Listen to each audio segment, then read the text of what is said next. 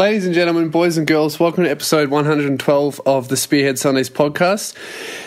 This is a chat with my good friend Greeley. He's a rapper who has also now just started stand-up comedy, and he's doing really well with it. He brings a very unique perspective into the comedy world because he's coming from a very Aus Rap background, so he's got some fucking stories for days. Please... If nothing else for this podcast, please wait until you hear the Spiderlad story. It's probably the funniest stories I've ever heard him tell, and he's full of them. So this is a really good episode. This one was supposed to be a solo episode that was filmed, but I had couple of shitty things happen to me this week, and I just haven't been in a funny mood. Lost my dog, but I'm not going to get into that because this is Greeley's episode and it's all about him. I'll talk to you about that next week. So enjoy this chat with Greeley. It was recorded just on a whim. We were just hanging out together. We weren't planning on doing it, so sorry that it's not filmed if anyone's watching this on YouTube, but I was giving him a tour of the radio studio and I had my phone with me and we just thought, hey, let's do a podcast, and this is what happened. Hope you enjoy. Hey, Greeley, welcome to the podcast. Hey, Lewis, how are you, man? Yeah, I'm good. This is a bit of an impromptu podcast that we're doing. Greeley's in Melbourne because you were doing the Cursor shows. Yeah. We were going to catch up, and then we just ended up at the radio station. I gave you a tour, and we thought we should just do a podcast. Yeah. So, sorry it's not filmed. I'm just doing it on my phone, but we weren't planning on doing it. And, but we've got it anyway. So, we haven't spoken on the podcast anyway since would have been around April or May last year. It'd be just over a year. I remember, because remember when you came down to Hobart, how we did the Bush Doof? Yes. Yeah. Well, I went back and did a gig at the Bush Doof again. Oh, again? Again, yeah. And that was loose. Did we talk about the Bush Doof? Have we done it when we recorded the podcast? I can't remember. I don't think we had at that point. Yeah, no, we didn't, no. I think Bush Doof was like the last thing we did. So, yeah. I guess... If you don't know what a bush doof is, basically it's an Australian thing where everyone tries to turn a bush into a nightclub. That's pretty much it, eh? Yeah, and if you think that sounds loose, you have no idea because you haven't seen a Tasmanian bush doof, which is another level on top of that. That one was loose. Yeah, I got molested while I was on stage. Oh, that's right. Yeah, I saw. Yeah. So what was happening? We're in a bush in southern Tasmania, and a friend of mine had built a stage, and he built a bar and a bunch of other things that you need for a Surely party. That wasn't legal. Was that a legal operation? That was legal. Really? Yeah. It was on he knows the guys that own the property, and it usually was like a fishing and hunting big space of land that you can go there and pay to fish and hunt. But he knows them, and I think they were in on the party because that night. To get paid for the gig, I had to travel with them back up to like the front of the front of the whole compound, and I went in and they gave me money out of a till, and there was like pictures of people hunting all in this like room where there was a till and some stuff to make coffee, so it was a business, right? But so I went back. Well, yeah, and while I was at the gig, I was on stage and everyone was just cooked in the crowd. Yeah, it was maybe about 100-something people, maybe a bit more or less, just off their face. We got there really late too. I think we got there like past midnight or something. Yeah, or something we like had that. to drive for a stupid amount of time to get there, and then we get there and everyone's off their fucking face. I remember he also wanted me to perform, and as soon as I got there, I was so glad that I decided not to. Because if I went up there and started telling jokes, I don't know what would have happened, but I don't think it would have been a good outcome. Yeah, probably not. I'm going to turn the bangers off.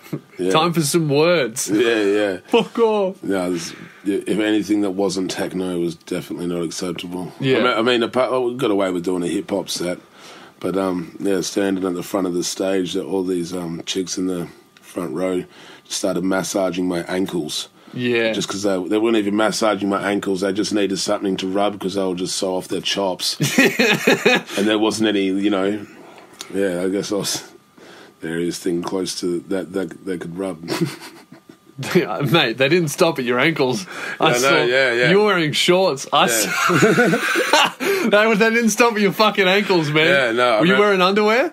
Yeah, I was wearing underwear, but I was just wearing boxers. They ended up getting up. They were caressing my scrotum at one point.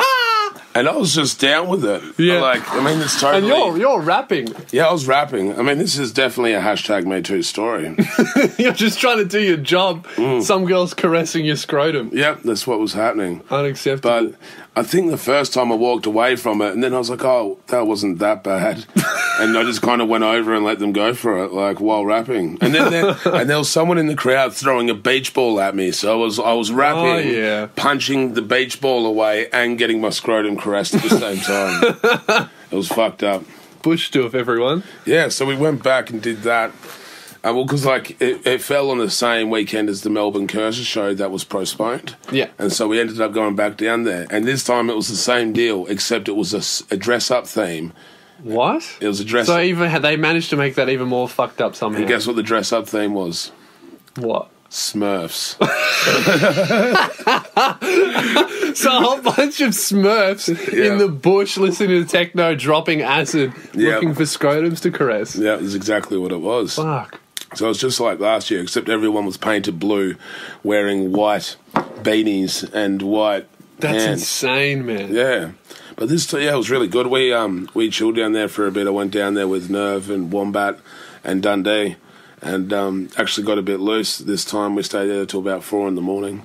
Remember when we were driving back from the one time that you were down and we hit that car seat driving in the middle of the... Oh, yeah. That made me shit my pants. Because we were not in a car crash safe environment. No, it was a shit box. Yeah, it was. There was like 6 people in a shitty car, and then we ran over something huge. Yeah, it was. We're just going along a causeway. It was just like a highway in the middle of the water. Yeah. And boom, and then we ripped it out. We made it back all right. We survived.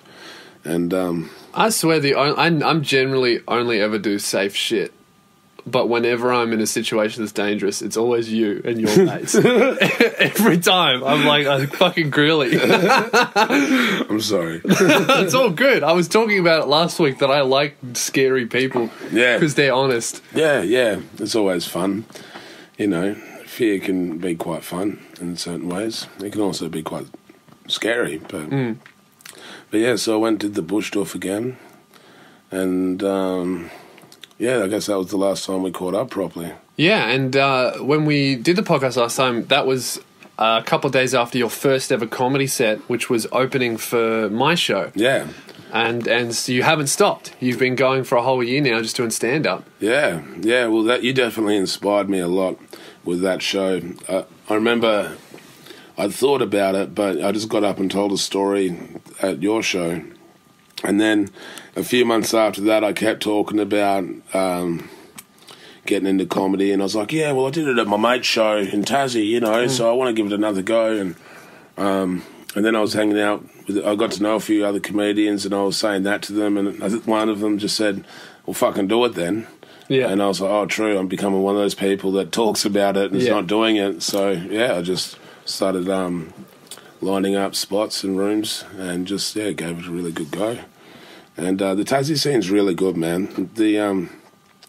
I didn't realise how good it was until I came over to Melbourne, but everyone says that. Yeah, everyone from anywhere else is like, oh, I thought Melbourne was the home of stand-up. And it's like, oh, we got a lot of rooms in the festival, but we don't have any audience members in those rooms. Yeah, it's interesting how much of a subculture it is.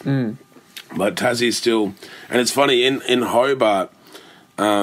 everyone in Hobart says that Launceston is a lot better than Hobart. Right. And I feel it's just a bit more out of the picture, that they appreciate people making the effort to go there and perform. But, I just really started giving it a good go in Tazzie. And then over the last 2 months, coming over for the Cursor tour, I decided to book, I think I booked 12 rooms. Yeah. All up. And you're essentially doing 2 tours at the same time. Yeah, pretty much. The Cursor tour and then the Greeley comedy tour. Yeah, my own sort of lurk. I kind of promoted it as that. I just booked a bunch of spots and just went, well, here's my other stuff if you want to come check it. But I just really wanted that experience outside of Tazzie. I'm pretty well known that down there for my hip hop, so I didn't want that feeling of everyone's just being nice to me because they know who I am. Yeah, yeah. And just wanted to put myself in front of random audiences that they don't know or give a fuck who I am. And which I think that's the best place to learn your craft. Yeah. Is people who are not fans, they don't know who you are. That's why I like the Comics Lounge in Melbourne, because it's always like people are there to just see stand-up, but generally none of them know who I am. That's great. Because they're kind of an older crowd, and I'm not really in very much old media. So you can just go up and they'll be like, I've paid a ticket, I want to laugh, but only if you're funny. So if you can make them laugh, people who don't know who you are, you've got it. Yeah, and definitely, that's the best experience, really. So gone and had a bit of a crack at that, and now I wanted to practice as well before I did a big hip hop show again. And I was lucky enough a few months ago I scored a spot doing some stand up at the Party in the Paddock festival. Yeah, so that was about at least 600 or 700 people awesome. on a festival stage, and I did a good 10 minutes off there. Really? That's sick, man. I've always wanted to do a festival because I didn't know, but a lot of music festivals in Australia just have like small stand-up tents for people who just want a bit of a break from dancing and music to just relax and listen to some stand-up. Especially if it's a 3-day festival, they'll always book some for the 3rd day. And so when I did that, I was actually opening up for Auntie Donna. Oh, cool. Yeah, so I met those guys and got to see they're them. lovely. Yeah, real nice dudes, and they did a really good set. I hadn't really seen any of their stuff before. There's another guy from Tazzie called Dan Taylor that writes a lot of funny music, and he's got this Tasmanian national anthem. It's like, that's funny. We are scum, and like, and from all the families we come.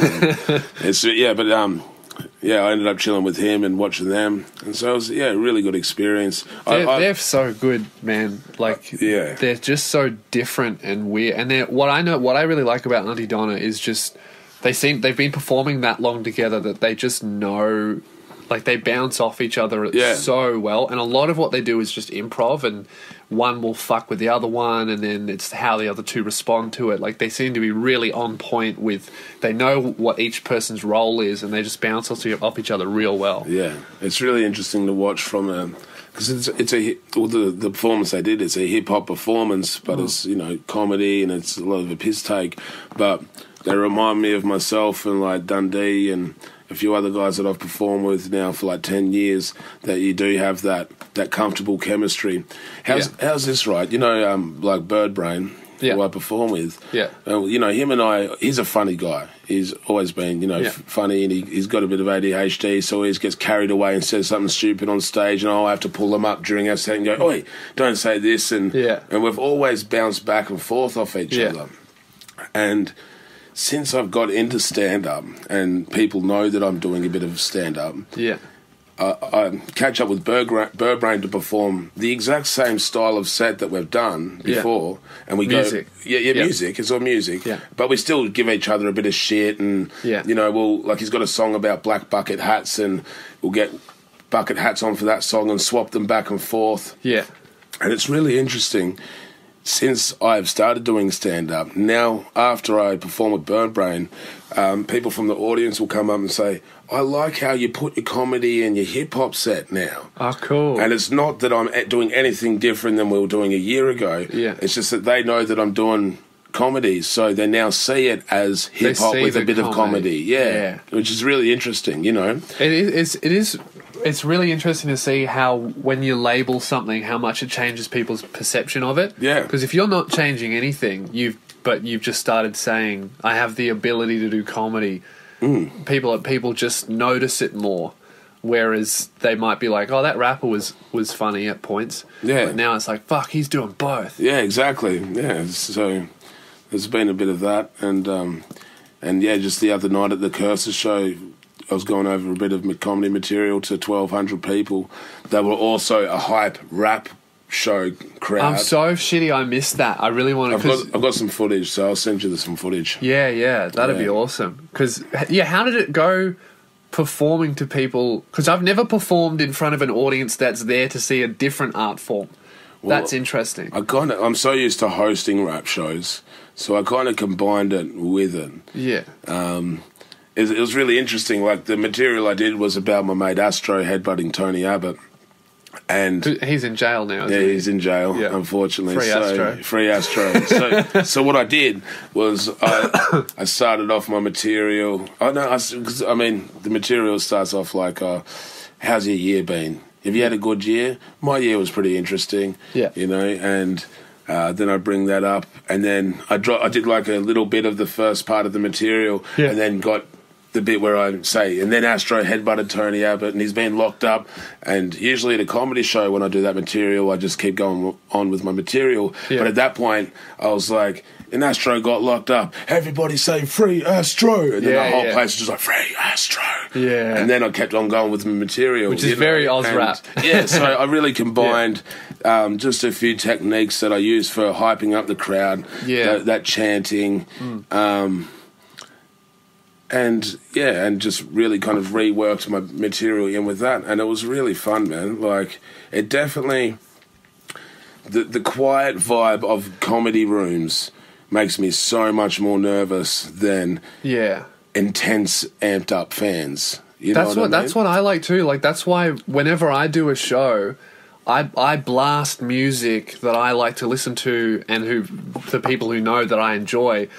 I like too loud for people to talk without raising their voice. Yeah, I try and set the tone as soon as you enter the venue. It's a fucking show. Yeah, because I don't like some other stand-ups just leave the audience just sitting in silence, and they just sit there in the dark waiting for the thing to, and they've been sitting there for 10 minutes saying nothing and whispering, and then when you get on stage, they're like, oh, I need to remember how to be loud now.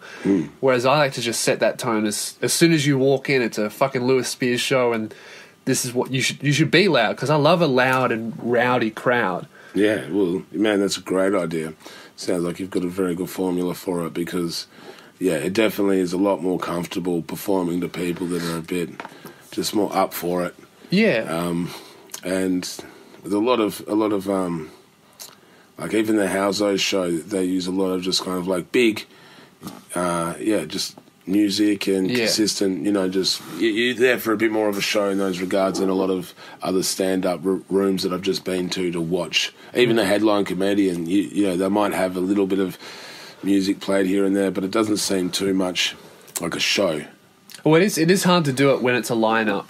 The Comics Lounge do it really well. Yeah? How do they do it? Well, what they do is they have really loud music that plays in between breaks, and they encourage people to get up and get drinks during the breaks, so they know that when, you know, the music happens, sit down and enjoy the show. And they just have the MCs trained to just amp people up, really, and they've got their own, like, branded music that you hear it, and it's like, welcome to the Comics Lounge, and this is what's about to happen, and this is what we expect from you as an audience. Like, basically just saying that in layman terms to the crowd.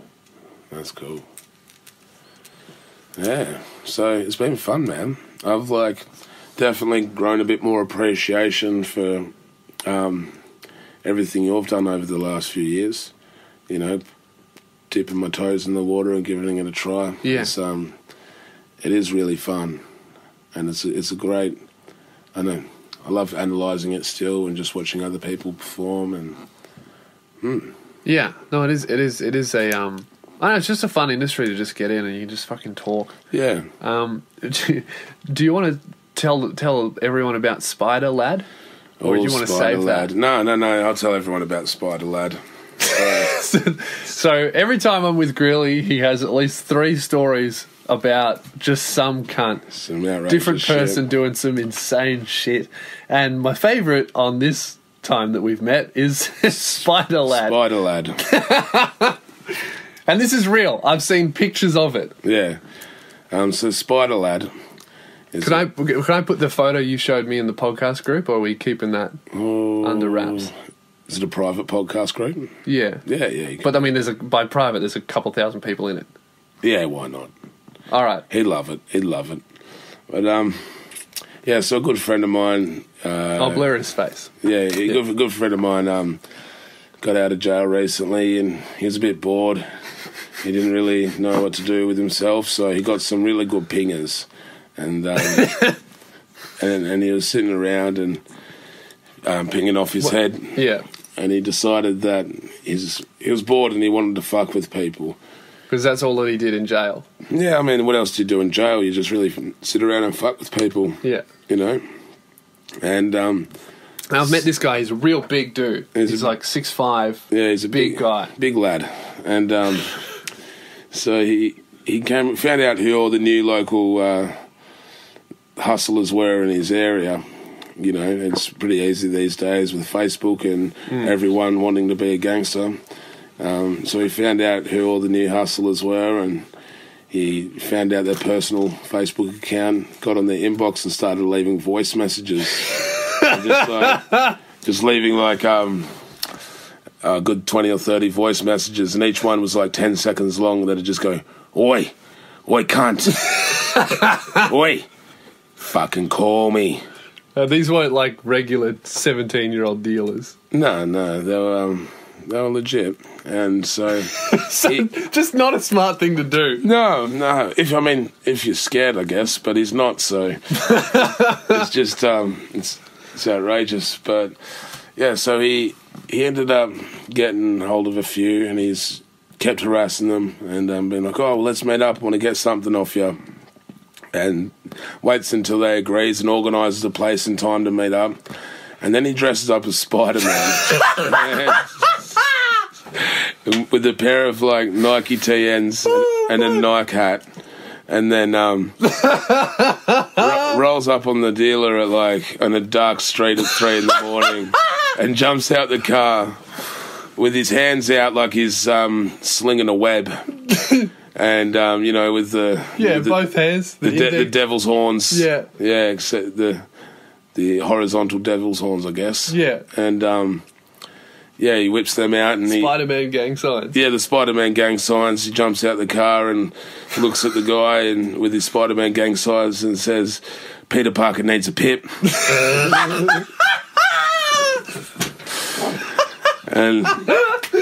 And this gun doesn't know what to do. He's just there staring at my mate in the Spider-Man costume. Oh fuck! And he just knows how to have that really good like crazy eye, the old crazy eye. You know, yeah. It's a bit of an outdated thing. Nobody talk about it anymore. But remember, like you'd see in old Western movies, they talk about someone has that real crazy eye or that 100-mile stare. Or I've something. seen some shit look. Yeah. And he just gives them that look, I guess. While doing the dealer's either like, this dude's either insane or he's like a genius. Yeah. Either way, dangerous. Who knows what you'd think, really? And so then they said, well, what do you want? And he goes, oh, you got something for me? And they go, yeah. And he gets it off him and has a bit of a look at it. And they're like, I couldn't imagine. Just being like, all right. It was just trying to sell ice to a guy dressed up as Spider-Man. I guess they're just sitting there awkwardly. I mean, what else do you do? They're just there going, oh, well, all right, we've come all this way at 3 in the morning. I definitely want the money for the transaction, but I don't know. What else would you do? You just kind of go, oh, okay, mate. Like, obviously try and gauge how seriously he's taking himself, but my mate was just pretending to be very serious, so... Yeah, so he takes the gear and then they ask for some money or whatever, and he goes, no. No, Peter Parker doesn't pay. And they're like, oh, no, come on, man, like, no, we need the money. And he's like, no, I can give you a Peter Parker pinger, though. And at that point... A Peter Parker pinger? At that point, he shouts them a pinger. Oh, fuck. And gives them a pinger. And says, I'll see you later. Man, and that's the real Pinger Pete shit. Yeah, it's the real Pinger Pete, bro. That is the real Pinger Pete shit, eh? And then he goes home. Pinger Pete and then he gets back on Facebook, goes back to their inbox, sends them more voice messages like, hey, bro, we should catch up again. Should catch up. Got any more gear? Oh, and these cunts, at this point, usually they'd be like... Well, they would know that it's him. Oh, they know exactly. They know what's going on. But they're so confused and so frustrated that they've been rolled for their money, as well as they just kind of... How embarrassing, getting rolled by a dude dressed as Spider-Man. Yeah, I think... And then, they'd be dealing with their own embarrassment And so they just hide from him rather than going to get revenge in any way, because he instantly hits them back up like, let's catch up. Yeah. They're just like, oh no, leave me alone. Like, you've already got my money, fuck off. Like, it's like, you know what? How do you scare a person who can do that to you? Yeah. It's man knows no fear. Yeah, it's fucking hilarious. Has he just done that to the one person? No, he's done it to about 10 different people now. So there's got to be like a myth going around of Spider-Man, like Spiderlad. Spiderlad. He's like the Robin Hood for crack. Just going out. But so that was a good one. We had a good laugh about that when we caught up, and we got on the pingers. Yeah, I got on the pingers with Spiderlad and my mate Manners, who's blind, and we're in this hotel in Melbourne City. And I don't know if you've ever hung out with Manners when he's getting loose, but he's a couple times. He's a ruthless motherfucker, man. Yeah. He's a dangerous blind man. Yeah. And we're going out for cigarettes when we're in this hotel. Yeah. Me, him, and Spiderlad, and. So you got Spiderlad, a blind guy, and me going out for a cigarette. And there was these two awkward guys working behind the reception. They were Indian, not that matters, but just to paint the picture a bit better. And they were really quiet and awkward, and they kept giving us the look of, oh, why are you coming out every half an hour to go out for a cigarette? And you weren't meant to smoke in the alleyway outside the hotel, and blah, blah, blah. Kept just giving us looks. Yeah. And then so Manners was like, fuck this, man.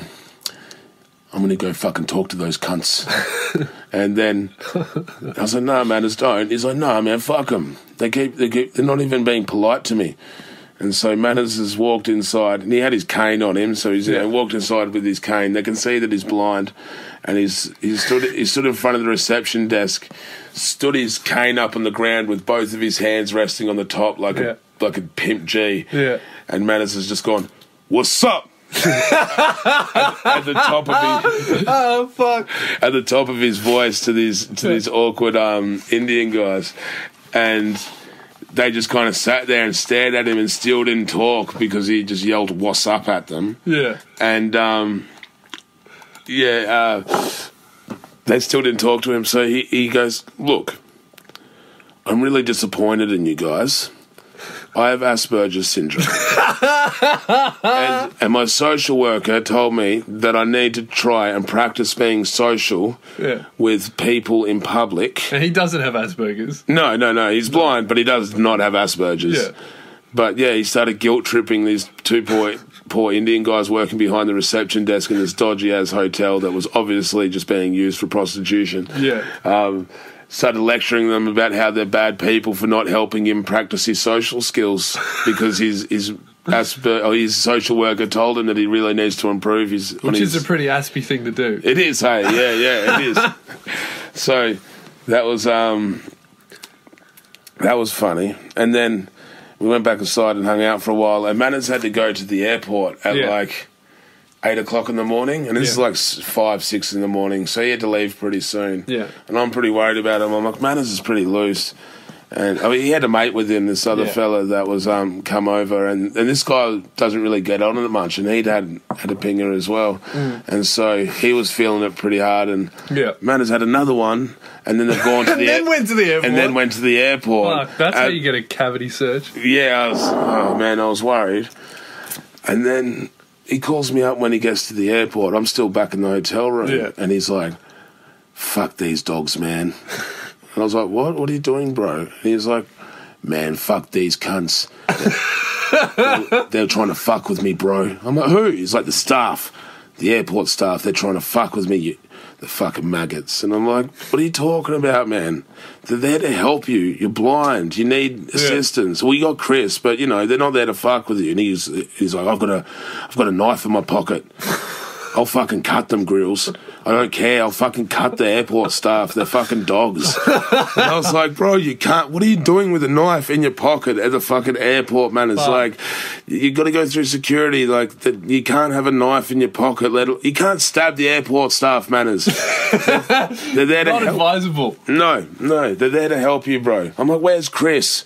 And he's like, I don't know, convulsing in the fucking toilet for all I know. I'm like, oh, fuck. So I'm pretty worried about, the situation. I was really stressing out. And I'm thinking, like, he's just gone a full next level delusional mode, just pinging off his chops, like, just, fucking... And, thinking that the staff's turned on him, and I don't know where he got the knife from. And I was screaming on the phone, just calm down, bro, snap out of it. Yeah. And then he just goes, no, I'm fucking with you.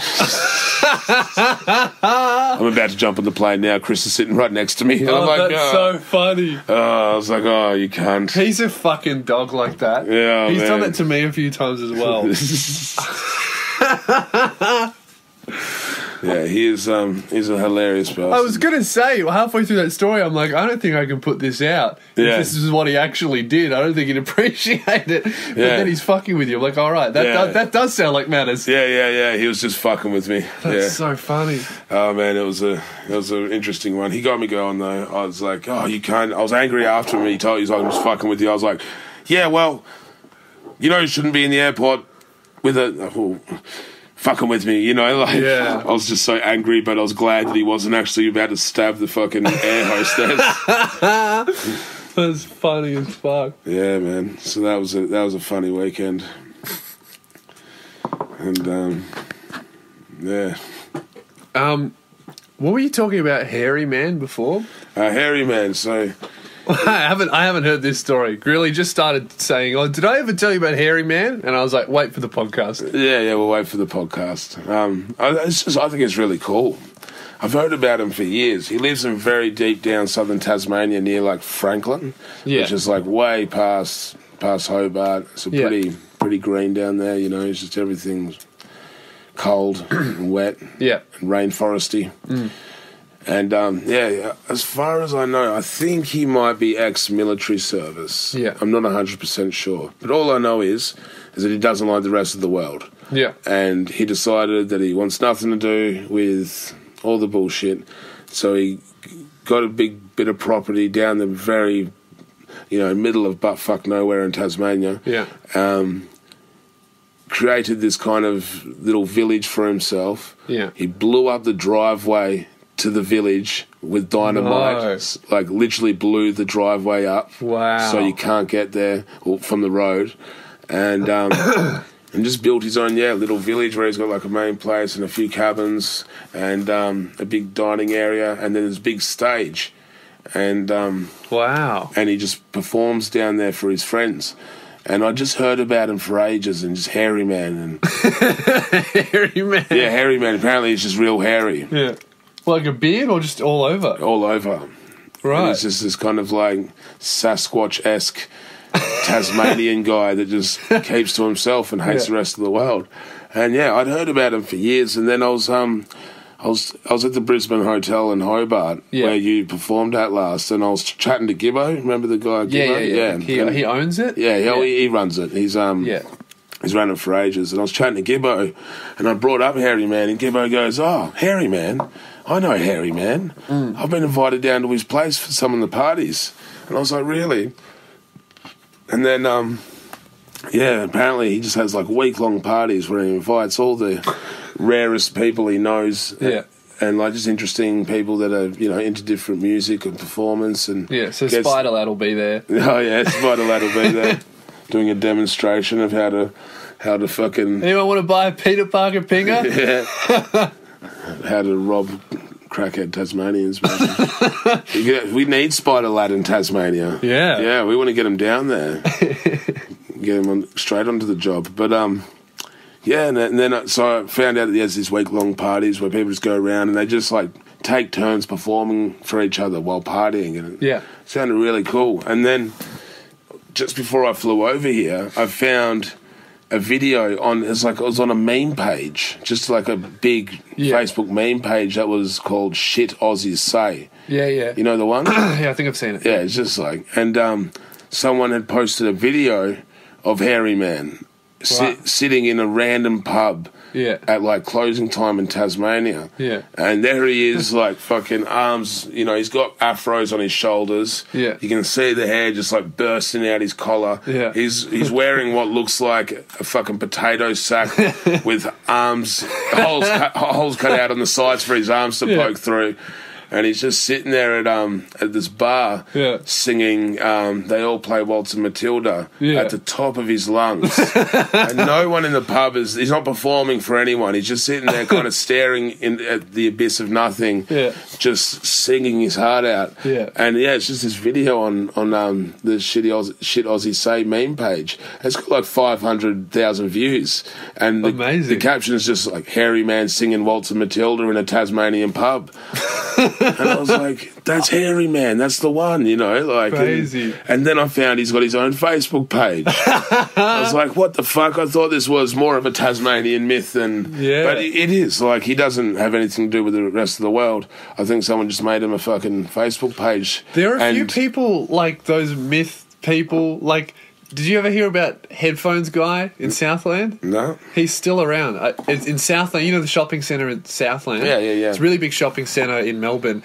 There's a guy who, as long as I can remember, since I was 10, he runs around Southland with a backpack on and headphones in, just walking around really fast Southland. I've never seen him in a shop. I only ever see him walking around Southland, just listening to music, and sometimes he'll jump and sometimes he'll just start fist pumping, never bothering anyone, but everyone goes, oh, that's Headphones Guy. Oh shit. And he's got his Facebook page, not run by him, but people just take photos. Saw Headphones Guy, he's wearing a red t-shirt today, and everyone's like, yeah, go him. Yeah.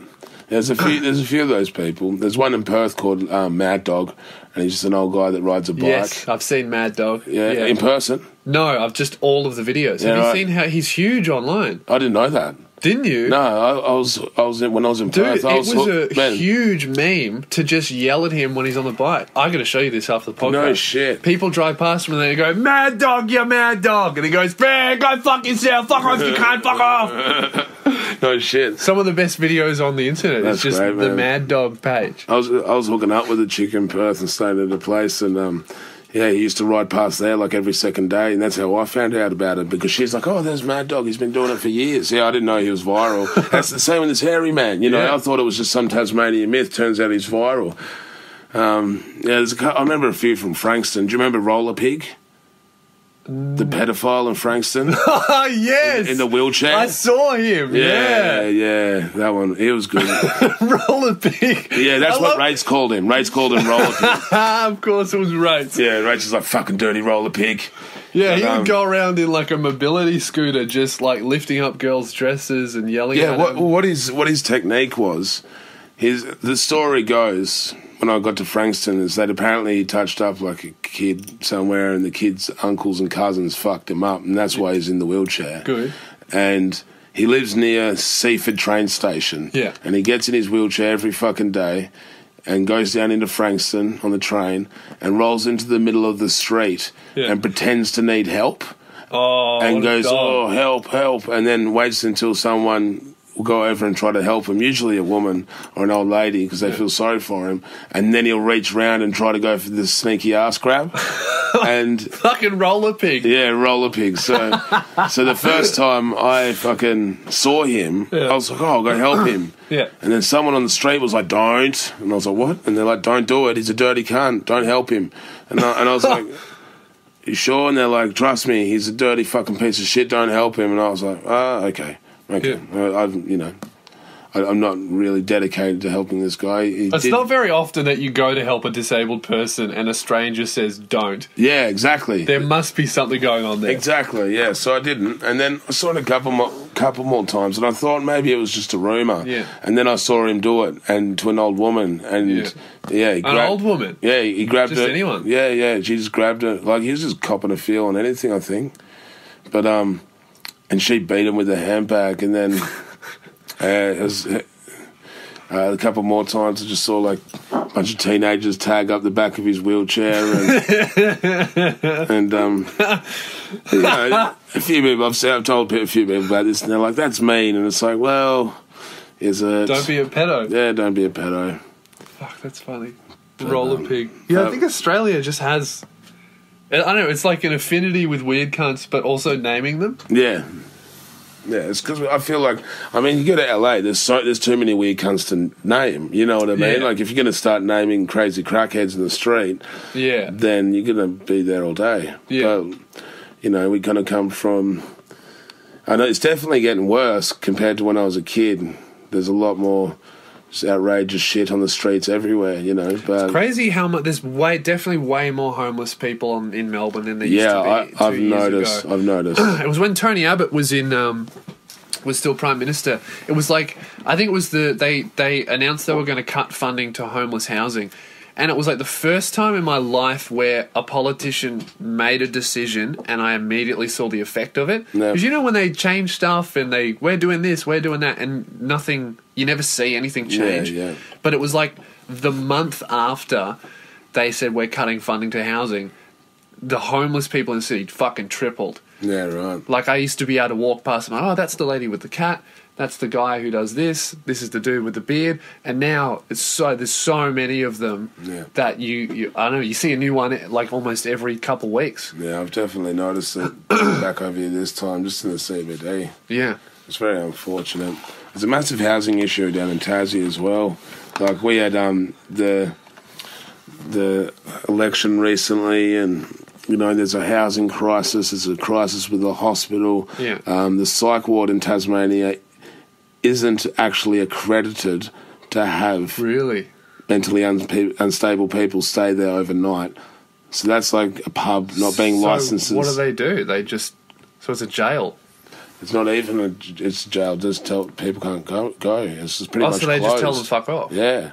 Right. You can get basic treatment and then you have to leave, you know. And there's no basic treatment when your head's broken. No, there's not. It's mental health is, you know, a very, very, I know it's a big issue. Like, someone just commented on the thing saying the housing problems in Tasmania, just about the complicated problems. Yeah. As I was saying that. It's huge. And, yeah, there's a lot of mentally unstable people. There's, like, one place that's kind of, it's the halfway house when people get out of jail. Yeah. And that's just overloaded with other homeless people that haven't been to jail, that just need somewhere to go. Yeah. So it's a massive issue, and it's fucking shit considering how many, I know down in Hobart there's so many big old buildings that no one can afford to rent because they've put the rent too far up. So there's that much empty space everywhere. Like, I watched a few docos about guys in England that just go and break into those sort of places to let homeless people sleep in them, you know, awesome. And it's really cool. But they need to do something, man. We need to legalise marijuana. And I know just it sounds use that like to pay for shit. Yeah, man. It's like doing amazing things in Colorado for, like, their homeless issues done the opposite of tripled. It's like gone down to a third of what it was. That's huge. Through paying with the tax money that they're making from medical marijuana or just recreational marijuana. Yeah. Yeah. Even in California, they're doing programs where they're getting people that come out of jail, or they're getting the guys out of jail that went in for marijuana crimes, and giving them jobs growing marijuana. Oh, of course. Yeah. And because they know it better than anyone else. If they can do it in a fucking garage, they can do it in a science lab better. Exactly, man. So many positive possibilities that I think we need to, you know, like America finally passed same-sex marriage. And Australia, as it always does, goes, oh, but we need to be like America, so they did it too. Yeah. Which is great. We could do it without wasting a fuckload of money on nothing. Yeah, we'll like have another fucking, what's everyone's opinion? Write it on a bit of paper. You know, like, do a fucking Facebook poll. You know the fucking answer. Yeah. Yeah, or just change it. Yeah. Just look at other places where it's helped. But yeah, it is a bit of a worry, the fucking homeless shit. We've got a question from Complete. Oh, okay. Yeah, let's do some questions. What are we up to here? Yeah, let's do some questions and then we'll wrap it up. What's Complete got to say? You put a status out on Facebook asking for some questions. Yeah. Well, I'm not sure how serious it is, but he said... Probably not, coming from Complete. I love rubbing barbed wire on my nipples. Yeah. But they always get infected. Uh-huh. Should I stop rubbing barbed wire on them or just man up? Is the pain worth the pleasure? Do I always have to use rusty barbed wire? Should I put Dettol on my nipples first? should I get a tattoo of James Franco on my leg? Please give me advice, thanks. Well, I can't believe Complete's never thought of this, but he just needs to sterilise the barbed wire. I don't know what he's doing with Dettol. That's like hand wash. You need to boil the barbed wire, sterilise it, and then, I don't know, rub Dettol into the wound. Probably make it a little bit better for you. He mentioned halfway through that it is rusty barbed wire. He said, do I always have to use rusty barbed wire? I mean, it depends if the infection is the part that's kind of turning you on. Yeah. But you should definitely get a tattoo of James Franco on your leg. And, absolutely. Get a tattoo of James Franco rubbing barbed wire on his nipples on your leg. Yes. That is your question answered, Sheldon. I had one question somewhere here. Sorry, I'm touching my phone. I don't know if this is annoying you guys listening. All right.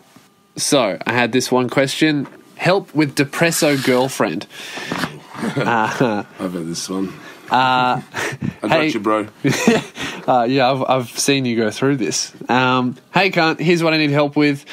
My name's James. I've been with my girlfriend for about 2 years, and the whole time I've known her, she's been suffering from pretty intense depression, and it has not improved much at all. About 10 months ago, she convinced me to move out with her as she felt she needed independence from her family to sort out her mental state. I wasn't planning to move out for at least 5 more years, but she convinced me to move out on the basis that we would be closer to uni and it would really help her out. Over the past few days, I've really started to think about where I want to be in life right now, and something just feels off. I've drifted a lot from friends and family and hobbies since moving out, and it has started to bring my mood and happiness down a lot. Also, having to help her deal with her mental health is a huge drain on my life enjoyment as well as health. Often, I will have to stay up until like 3 a.m. to help her sleep / help her through a bad night. I keep thinking about breaking up, but I know I still love her at least a little bit. I also dread the thought of what she would do if we did end up breaking up, as she has struggled with suicidal thoughts before. What the fuck do I do? Do I risk breaking up with someone I love to further my happiness? I'm honestly so lost as to what to do. Any help appreciated. Yeah, that's it. Have a shit one. Yeah, interesting. I don't know. I've always been of the philosophy that you have to be first, your own priority. You got to be your own priority. Yeah. But, well, I don't know. What do you think, really? I think you know better than I would. Well, I mean, I was in a relationship for a couple of years where she did have a lot of mental health issues, and I didn't know what they were. They were first diagnosed by doctors as depression and anxiety issues. And, you know, there was moments where she was very, very aggressive, and it was definitely a lot higher than depression. And it wasn't until we she didn't really try and get help for it in the appropriate way, I guess. And it wasn't until after we split that she was properly diagnosed with something else that was a bit more intense. And then I learned about that she was able to deal with her problems. But I definitely have been in relationships where, you know, it can be very mentally draining. And of course there is a line that you can't cross when it comes to sacrificing your own happiness. But at the same time, I've realised in my experiences and travels that mental health issues are wherever you go. You know, you could break up with and to pursue a happy lifestyle and only come into more mental health issues over here. You know, mental health is a horrible thing that mental health issues is a horrible thing that you can't just escape, especially as the world keeps growing the way it is. So I don't know, it's in the terms of breaking up with her. I think, obviously, you know, it's easy in the hard times to really think of the good times and what they could be. Yeah. You know, especially when you're in a relationship. People do that anyway, just in the concept of, oh, but I could be over here fucking all these chicks, yeah. Yeah. But, you know, then you're single and you're just there on Tinder and no one's matching you. That's the reality of it. You know what I mean? When you think, oh, but I could be single and be playing the game. Yeah, because whenever you look at something that's not in your life, you're generally only looking at the best case scenario. Yeah. And most people aren't attractive enough for the best case scenario. Yeah.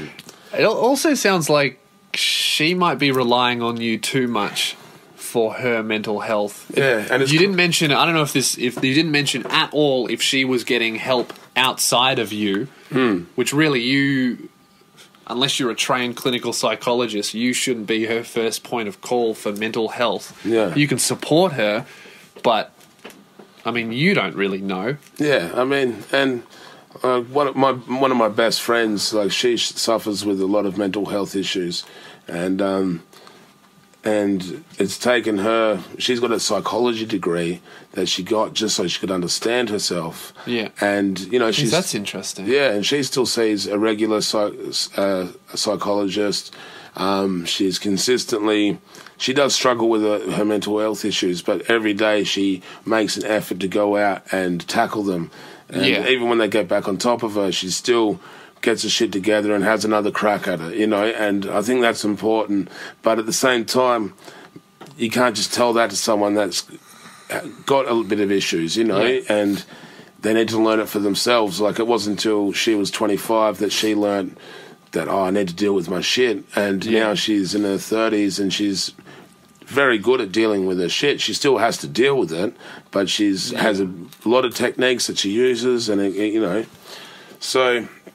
And at the moment, that's such a like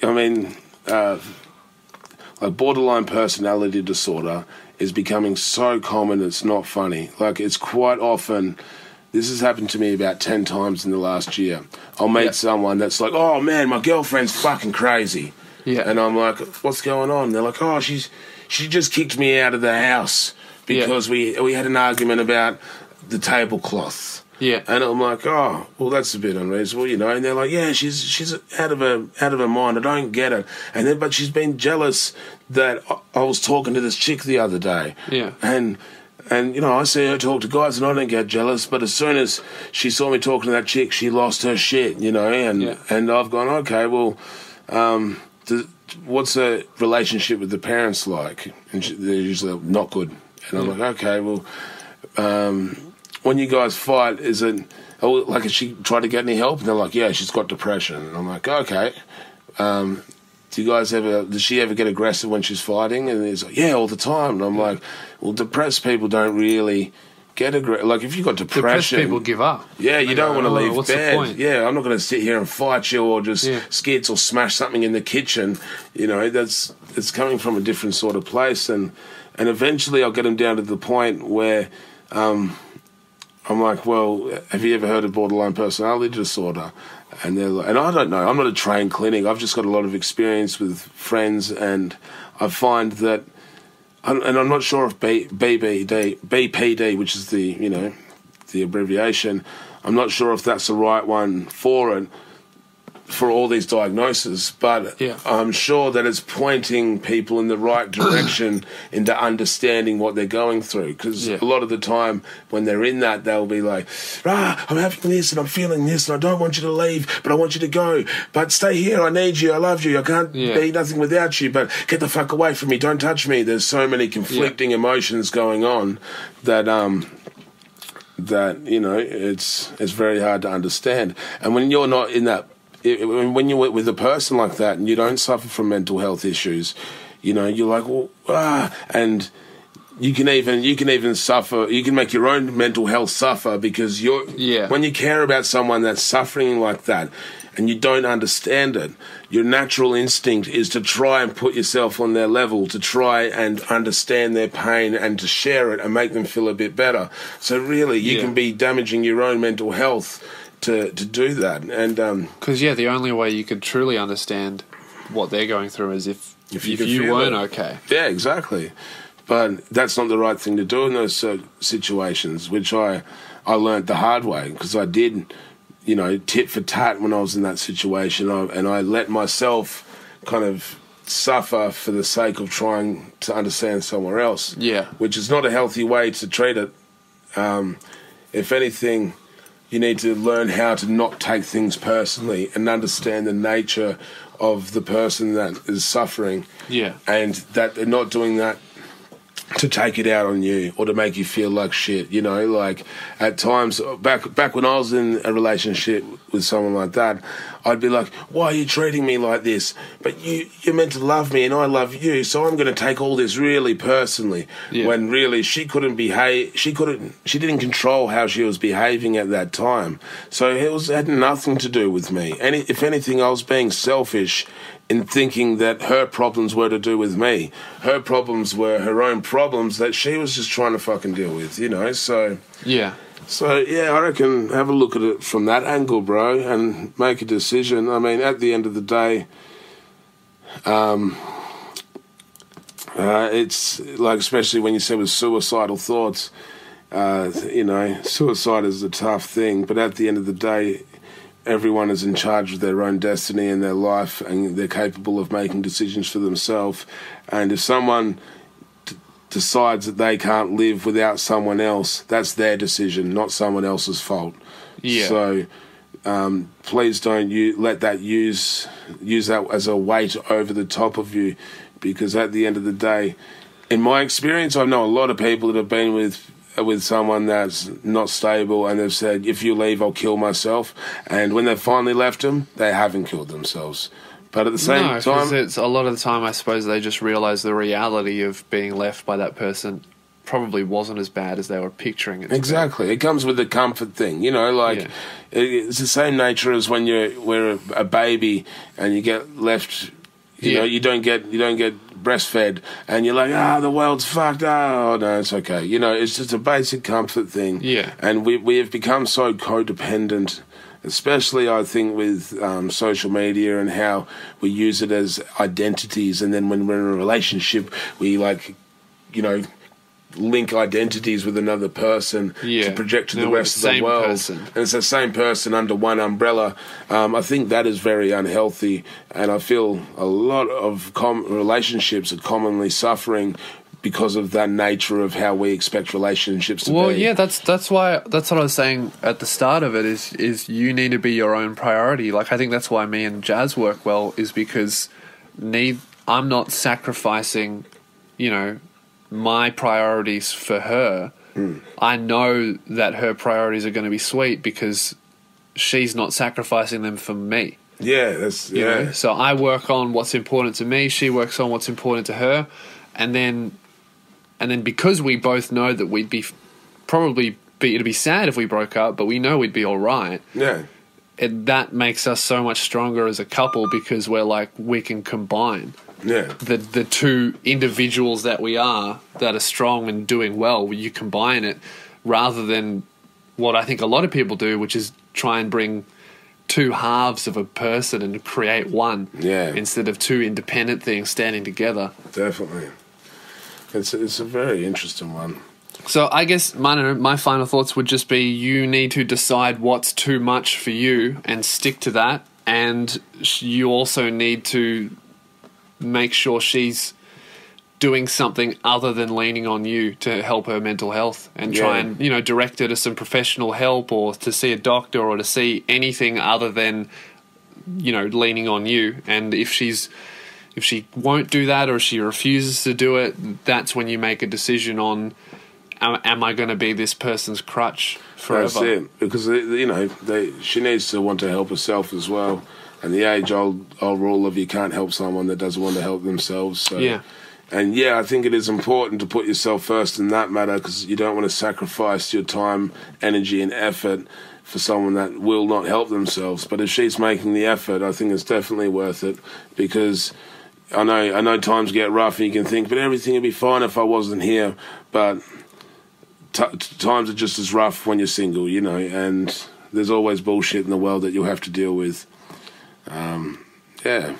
All right. Well, thanks for listening, guys. I hope that helps, mate. Appreciate you coming on, Greeley. Oh, it's been great to catch up, man. Yeah, always good when we're in the same city. I'm looking forward to the next 3 fucking insane stories you have. Yeah, I've probably got a few more, but, you know, I'll have to think about them. I'll have to save them for some more stand-up stuff. Yeah, that's it. Do you have anything to plug that you're working on or coming up? So the Cogs versus Dundee battle. Yep. That's going to be... It's a rap battle. It's going to be a rap battle. And if anyone out there can remember 360 versus Cursor, it was a big rap battle. I hosted it. And I feel that I haven't put on a battle event in years, and I'm coming back to put this event on. And I really want to make this the biggest rap battle Australia's seen in nearly 10 years. And so make sure you keep an eye out for that. Dundee is actually Australia's best battle rapper at the moment. For sure. He's won 2 in Canada, 2 in England, 1 in South Africa, 1 in New Zealand. He's really representing. To win internationally, that's a huge deal. Yeah, and Cogs is a big artist from WA. He's got a lot of fans, so it's kind of like it's a very Conor McGregor, Floyd Mayweather situation with rap, because they've both got different backgrounds. That's very true. It's going to be a great matchup. So that's mainly what I'm promoting at the moment. It's going to be through THC TV, which I was talking about last podcast. That's really flowered into its own. That's really turned into what you were talking about it turning into, I think, man. It has. I mean, it's been a great medium and a platform to use to connect and network with other artists and promote them, as well as everything I'm doing and just my morals within what I believe is good with music. So awesome. All right. Well, thanks for coming on. Thanks for listening, guys. I'll talk to you next Sunday. Have a shit one. Cheers.